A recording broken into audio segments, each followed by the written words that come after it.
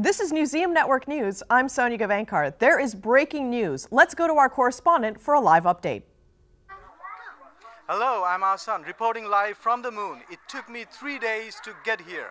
What an experience. Just 40 years ago, Neil Armstrong and Buzz Aldrin made a giant leap for mankind as they became the first astronauts to walk on the moon's surface. Today, NASA is preparing another space mission to the moon.